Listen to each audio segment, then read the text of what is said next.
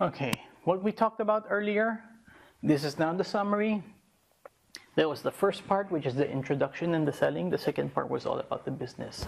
Now, in the introduction and selling is about me, basically my qualifications. I worked in an agency, I worked as a freelancer, and I've worked doing my own thing. Okay, now, goals of the business is basically to make more money. So you always have to learn how to do that even for your own clients, not only for yourself. SEO industry, there's large agencies, there's small companies, there's outsourced companies, there's yourself. It really depends on what type also of client are you getting, a large Fortune 500, a small company, a micro business, or a single website. Just knowing where you stand within the structure helps you dictate what type of client you could accept. And if you can't accept a client, you should upgrade.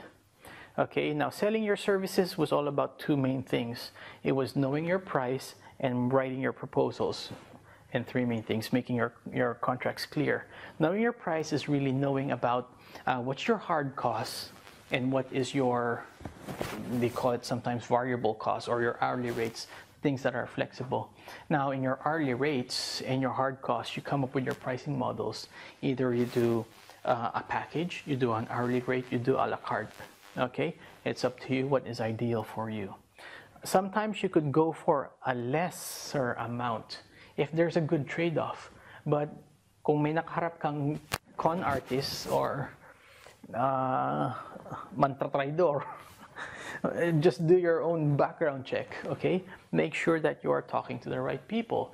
Kung puro peking company and everything, then don't trust them. Don't give your services out for free. Lagi kang maniningil, you have to cover something. And when you sell, it's not really a pricing game, hindi lagi pababa ng presyo. It's more about showing your value. Now, in writing your proposals, ano dapat mo isulat? Why you rock. Bakit ka matindi? And dahil sa katindihan mo, you're showing your benefits. And with that benefits, you're going to meet goals that you and your client has agreed on. And once you meet that goals, you make a project plan and you say, I'm going to finish the project within this span of time with these sets of steps on this specific dates, and we're going to do meetings and stuff, etc. And once you do that project plan, you're also going to say that when you grow, there's also taking some risks. Some things could go down, some things can go up, as long as you're leaning more of the probability of doing more things that are beneficial than less things that are doing harm. Okay? And once you have all of that and you have your goals, make sure it's in your contract where goals and KPIs are clearly stated so that the client knows what are the success factors to measure and when does the contract end. Para hindi nagkakalito na sinasabi, hindi ka pa tapos, babayaran kita. Tapos na, bayaran mo na ako. Yung ganung situation disappears. When you do have a client and you're running your own business, make sure you deliver what you have promised in your project plan and have a project plan. Use project management tools. And there was one slide that had the different tools in there. Client retention, to keep your client, prove you're successful. Use whatever tools you need for proving your success. Your ranking tools, Google Analytics, backlink checks, business intelligence tools, presentation tools. And the best interest of your client is your interest. The more they make more money, the more you make them happy, then the more they would avail your service again. Constant, clear communication. So, lagi kayo nag-uusap, lagi mo silang binibigyan ng status update, ito na ang ginagawa ko. Now, in any company, the team structure is all different. It could be flat or it could be vertical. Kung flat, puro kayo magagaling. If you want to grow a company, you need more people. You can't always be by yourself. So, in terms of running an SEO company. So, if you have more people, and flat, puro kayo magagaling, puro kayo multi-talented, that is actually a good thing in terms of getting the best results. But it's the hardest one to build. It's hard to find the right people. It's hard to find the good partners. While the structure that is vertical with hierarchy, you have like a strategist, you have some analysts, you have some implementers, or you have some content writer, you have some link builder, and they're specialized to do some specific task. that is easy to grow, it's easy to scale, but it's less flexible, it's less tailor-made, it's cookie cutter, meaning it's a set process. It may not always be the best process for every client because you're not customizing it, but that usually grows.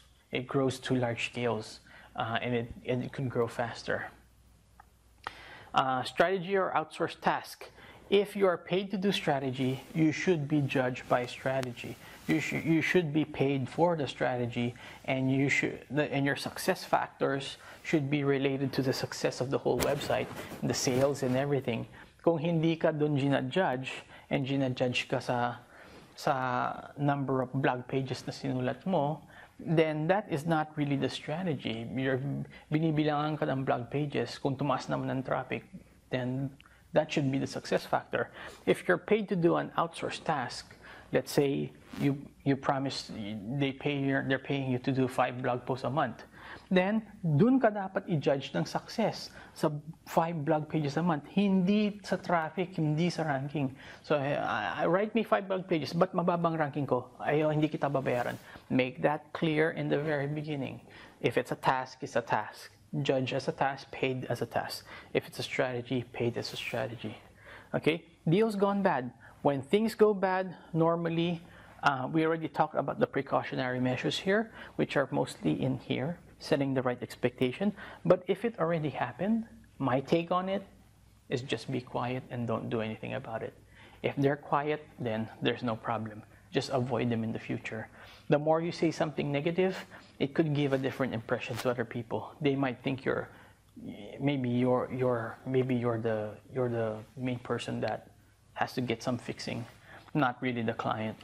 So, but if you feel that they're gonna say something and go public and say something bad, then keep your contracts tight, keep them in a nice handy place, all your communications all in a handy place. You have your rebuttal if you want to do your rebuttal. And what I normally do is I also buy the domain of their name, and I already explained that earlier. If you are a victim of a con man, just be sure how to do your own background checks and try to avoid that. And that's basically the whole summary. I hope you enjoyed the whole thing. Sorry I didn't be able to come to the Philippines this year, but I hope everyone had a great time. And ewan ko, happy Halloween. Happy Halloween next month. Tsaka Merry Christmas. Tsaka Semana Santa, etc. I love you. Okay, tapos na. Good. Okay, what we talked about earlier, this is now the summary. That was the first part, which is the introduction and the selling. The second part was all about the business. Now, in the introduction and selling is about me, basically my qualifications. I worked in an agency, I worked as a freelancer, and I've worked doing my own thing. Okay, now, goals of the business is basically to make more money. So you always have to learn how to do that even for your own clients, not only for yourself. SEO industry, there's large agencies, there's small companies, there's outsourced companies, there's yourself. It really depends on what type also of client are you getting, a large Fortune 500, a small company, a micro business, or a single website. Just knowing where you stand within the structure helps you dictate what type of client you could accept. And if you can't accept a client, you should upgrade. Okay, now selling your services was all about two main things. It was knowing your price and writing your proposals. And three main things, making your contracts clear. Knowing your price is really knowing about what's your hard costs and what is your, they call it sometimes variable costs, or your hourly rates, things that are flexible. Now in your hourly rates and your hard costs, you come up with your pricing models. Either you do a package, you do an hourly rate, you do a la carte. Okay, it's up to you what is ideal for you. Sometimes you could go for a lesser amount if there's a good trade-off. But kung may nakaharap kang con artist or mantra traidor, Just do your own background check, okay? Make sure that you are talking to the right people. Kung puro peking company and everything, then don't trust them. Don't give your services out for free. Lagi kang maniningil, you have to cover something. And when you sell, it's not really a pricing game, hindi lagi pababa ng presyo. It's more about showing your value. Now, in writing your proposals, ano dapat mo isulat? Why you rock. Bakit ka matindi? And dahil sa katindihan mo, you're showing your benefits. And with that benefits, you're going to meet goals that you and your client has agreed on. And once you meet that goals, you make a project plan and you say, I'm going to finish the project within this span of time with these sets of steps on these specific dates, and we're going to do meetings and stuff, etc. And once you do that project plan, you're also going to say that when you grow, there's also taking some risks. Some things can go down, some things can go up, as long as you're leaning more of the probability of doing more things that are beneficial than less things that are doing harm. Okay? And once you have all of that and you have your goals, make sure it's in your contract where goals and KPIs are clearly stated so that the client knows what are the success factors to measure and when does the contract end. Para hindi nagkakalito na sinasabi, hindi ka pa tapos, babayaran kita. Tapos na, bayaran mo na ako. Yung ganung situation disappears. When you do have a client and you're running your own business, make sure you deliver what you have promised in your project plan and have a project plan. Use project management tools. And there was one slide that had the different tools in there. Client retention, to keep your client, prove you're successful. Use whatever tools you need for proving your success. Your ranking tools, Google Analytics, backlink checks, business intelligence tools, presentation tools. And the best interest of your client is your interest. The more they make more money, the more you make them happy, then the more they would avail your service again. Constant, clear communication. So, lagi kayo nag-uusap, lagi mo silang binibigyan ng status update, ito na ang ginagawa ko. Now, in any company, the team structure is all different. It could be flat or it could be vertical. Kung flat, puro kayo magagaling. If you want to grow a company, you need more people. You can't always be by yourself.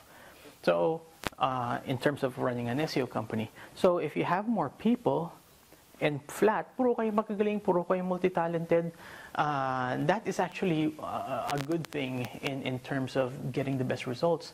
But it's the hardest one to build. It's hard to find the right people. It's hard to find the good partners. While the structure that is vertical with hierarchy, you know, you have like a strategist, you have some analysts, you have some implementers, or you have some content writer, you have some link builder, and they're specialized to do some specific task. That is easy to grow, it's easy to scale, but it's less flexible, it's less tailor-made, it's cookie cutter, meaning it's a set process. It may not always be the best process for every client because you're not customizing it, but that usually grows. It grows to large scales, and it can grow faster. Strategy or outsourced task. If you are paid to do strategy, you should be judged by strategy. You should be paid for the strategy, and and your success factors should be related to the success of the whole website, the sales and everything. Kung hindi ka dun ginajudge, and ginajudge ka sa number of blog pages na sinulat mo, then that is not really the strategy. You're binibilangan ka ng blog pages. Kung tumaas naman ng traffic, then that should be the success factor. If you're paid to do an outsourced task, let's say you promise they're paying you to do 5 blog posts a month, then dun ka dapat i-judge ng success sa 5 blog pages a month, hindi sa traffic, hindi sa ranking. So write me 5 blog pages, but mababang ranking ko, ayaw, hindi kita babayaran. Make that clear in the very beginning. If it's a task, it's a task. Judge as a task, paid as a task. If it's a strategy, paid as a strategy. Okay? Deals gone bad. When things go bad, normally, we already talked about the precautionary measures here, which are mostly in here, setting the right expectation. But if it already happened, my take on it is just be quiet and don't do anything about it. If they're quiet, then there's no problem. Just avoid them in the future. The more you say something negative, it could give a different impression to other people. They might think maybe you're the main person that has to get some fixing, not really the client. So, but if you feel that they're gonna say something and go public and say something bad, then keep your contracts tight, keep them in a nice handy place, all your communications all in a handy place. You have your rebuttal if you want to do your rebuttal. And what I normally do is I also buy the domain of their name, and I already explained that earlier. If you are a victim of a con man, just be sure how to do your own background checks and try to avoid that. And that's basically the whole summary. I hope you enjoyed the whole thing. Sorry I didn't be able to come to the Philippines this year, but I hope everyone had a great time. And ewan ko, Happy Halloween. Happy Halloween next month. Tsaka Merry Christmas. Tsaka Semana Santa, etc. I love you. Okay, tapos na. Good.